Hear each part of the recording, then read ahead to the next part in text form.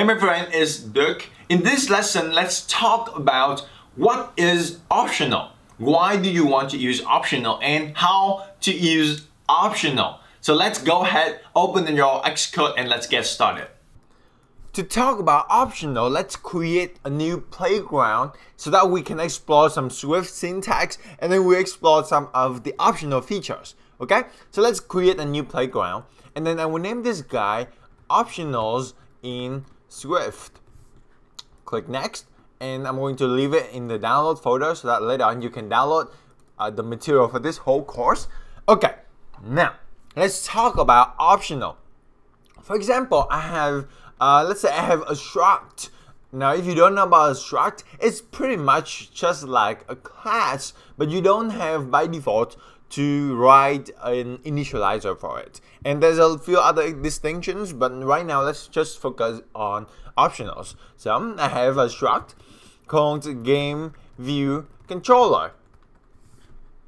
So don't worry about this game view controller. So how I'm just game board like this. Okay, game board. Cool. And then how about inside this game board, I have a label to tell what is the mark right now, what is the point right now. So I have var point label, which is a UI label, like this. And then we have var the point, which is say a double. Cool. All right. Now let's talk about this guy.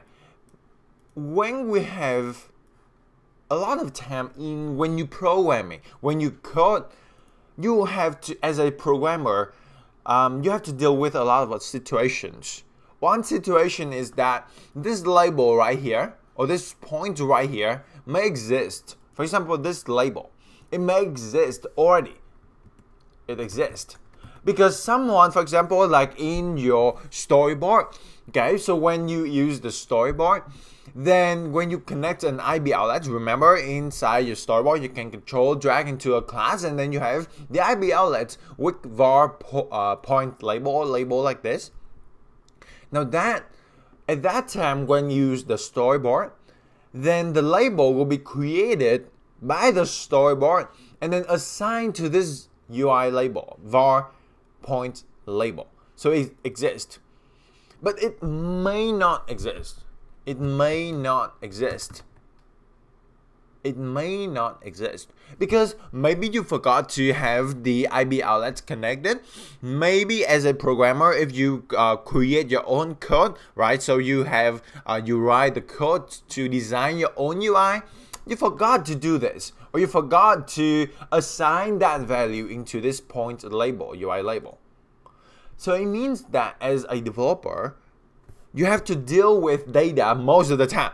That is the sole job of a developer. We have to create program, we have to create app so that we can manipulate data. We can allow the users to share data, to store data, to do whatever stuff that we have to deal with data. That's the whole purpose of programming, of building apps, of building tools that allows people to create data, to create something, or share things, or express things in all terms of the things that you can talk about, that whether it is music or it is movies, it's just all data. Then as a developer, you have to deal with a situation that the data may exist or the data may not exist. Now, all data in programming, you store that in variable, right? So variable may store some values or may not store some value because it is the case of nothingness. We have to somehow store the case of nothingness. We have to store nothing.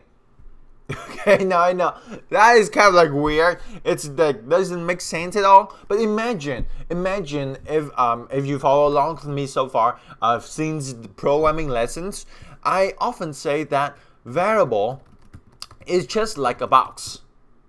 Variable is just like a box. And if you think about the box, the value of the box or the value of the variable, inside that it can have some value. But if you look at further inside the box, it may not have anything. It may have nothingness. right? So in that case, we need another layer of data type. And to deal with that situation, to store the type of nothingness. But we have to make it somehow that it can be applied to any kind of data. Because, for example, for an int, right? For example, an int, maybe you can argue that nothing in some examples is 0. Some example is -1, right? So for example, like if you want to find the index of an element inside an array, and you want to denote that there's no element with that value, so you return the index of -1, then that will make sense. But in other cases, that information is invalid. So for example, a string, you can say that, okay, nothing means like an empty string. But in other cases, an empty string is some values. You can call any kind of string methods on this empty string. But the problem is, if you try to have any kind of different data, any kind of different types like these, and you have to invent your own way of store nothingness, it will be very messy. It is not standard. It is not safe and secure for developers to work with. That's why in Swift and in many other languages, we have another layer of storing nothingness of data types, and we call that in Swift is optional. So optional to denote that this label, it may exist or it may not exist. You use a question mark like this. Okay? So let's look at an instance of this game board. So for example, I have var let's say what's the game? Monopoly, right? Monopoly equals to game board like that, and then you have open and close parentheses, and you see that there's a default initializer like that. Double click into this, and you have the point label. Now this point label, if I put it as nil, another new thing here. Nil, it means nothingness. Okay, so number one, we talk about we use optional to create a new layer of data types that can be nothingness. Okay, that can store nothingness, actually. And then number two, nil means nothingness. Okay, and then the pointer, let's say, is 12.0, like this, and you see that there will be no error again. You see this? Okay, pretty cool, right? So that's pretty cool. Now let's have, for example, let's have another case. Okay, so we have, say we have var how about the player username is a string. Player username is a string, and how about we have var player address is also a string. Okay, now in this case, this player username, maybe we require users to have that username so that we can distinguish that user with millions of other users that we have in this game. But this address, most of the time, it is not required, except you ship something to them and they want to have that thing that you ship to them, right? But in this game or in many apps, when you ask for the address, it usually is optional, and people can choose to give you the address or not. So in that case, you also have to deal with the case of the user doesn't give you the value of their address. In other words, it can be nil, it can be nothingness, it can be nothing. So again, here I'm going to store the value of string optional to say that, okay, I don't know. And by the way, we have to comment this guy, okay, so that it will not be an error because we just add two other values here, variables. Now in this case, it means that this player address, it can be nil. Cool. All right. Now let's have another. Let's say what's another game that we usually play? I'm looking at some boxes in my office. So let's have another Monopoly. Or, hey, let's Angry Bird to be game board. And then we have the points label. Let's say the points label I put as nil. The points I put as 12.0. User place and username is Tran. We have the address. About we have 123 249. Or about random avenue, like this, right? Cool. All right. You see this? Now, look what happened if I access the value of player address. So we have Angry Bird player address, and then you see over here it says 239 random avenue. But that actually is the value of inside that box. Remember, the box is just like a variable, and I would say further that an optional is just like a box. An optional is just like a box because it can have some value or nothing.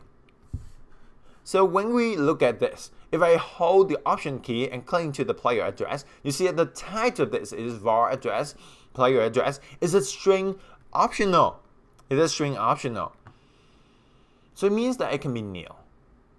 Now if I print out this guy, if I print out this guy over here, you'll see that it says optional 239 random avenue, not 239 random avenue, because the 239 random avenue is that some value inside this box. So this whole box, Angry Bird player address, is optional 239 random avenue. I know it's kind of like confusing, but it's actually really simple, just like a box like this. It's just that simple. All right.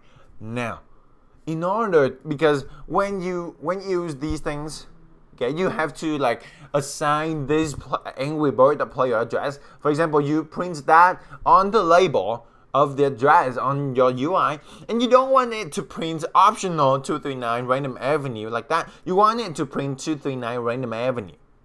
Okay. In that case, you have to use an operator to unwrap the optional. We have to use an operator to unwrap the optional. Just like you use something, you use like a knife to unwrap the box. Make sense? So in order to unwrap the optional, we use the exclamation mark like this. Some people call that the bang operator. Some people call that the unwrap optional operator. I just like to call that the unwrap operator. Okay, because I hate that bang word. It's just like seems so violent, my friend. It seems so violent. Bang. It's like weird. Okay, so let's say we want to unwrap that. So I print out the Angry Bird player address, and unwrap it. I use the exclamation mark and close it, and you see that it prints out 239 random avenue. And by the way that we use this, you just drag it up like this. You see this? Pretty cool, huh? All right. Now, when we use this thing, it works. It's cool. It works. But it's really, what is that? It's really unsafe. Because look what happened if I change this 239 random avenue. Instead of 239 random avenue, the user choose to not give the address. It means that this thing is nil. And see this? It says fatal error, unexpected found nil while unwrapping an optional value. You are going to have this error a lot in your app. And I would guess like 2 out of 10 questions, or actually 2 out of like 30 questions that I receive from our courses, from our videos here on social media, it is about that thing.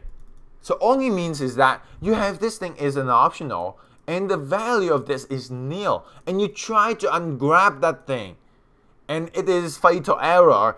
It doesn't work. It will crash your app. This thing, it means that it will crash your app and your app will not work, and the user would say that your app is broken. It crashes. It doesn't work.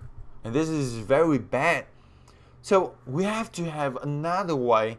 We have to have another way to use this player address optional to unwrap it, right? So one way we can do this is we check if, how about we have if angry bird dot player address is equals to nil, right? We check if it is equals to nil, then how about we print something like you didn't provide an address yet, like that.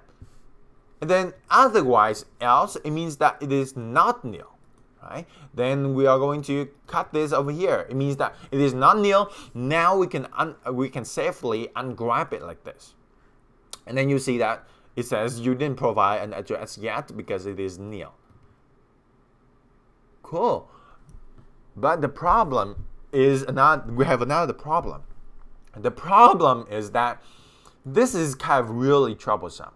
This is really troublesome because a lot of time, most of the time, when you want to do with optionals, you don't want to have like a bunch of you don't want to have a bunch of checks like this. You don't want to have a bunch of checks like this because most of the time you just want to use something like this, right? You don't want to have this case. How can we do that? That is what we will talk about in the next session. So that is optional. I hope that it clarifies for you some of the things maybe you have been stuck in, or some of the things that doesn't make sense for you in this course. But don't worry, as we move on to the next few lessons, it will just continue to open the doors for you and you will get master in optional. It's really simple concept. Only text is just kind of like some main points so that you can understand it and use it in your app. So I hope that you enjoyed this lesson. Let me know in the comment section if you have any questions, if you want to need me anything to help you at all. And then in the next lesson, we talk about this concept called optional binding. What's that? Well, that is a way for us to safely use optional in Swift. Very safe and very fast to use optional in Swift. I will not talk about it anymore. Let's talk about it in the next lesson. I see you in the next one.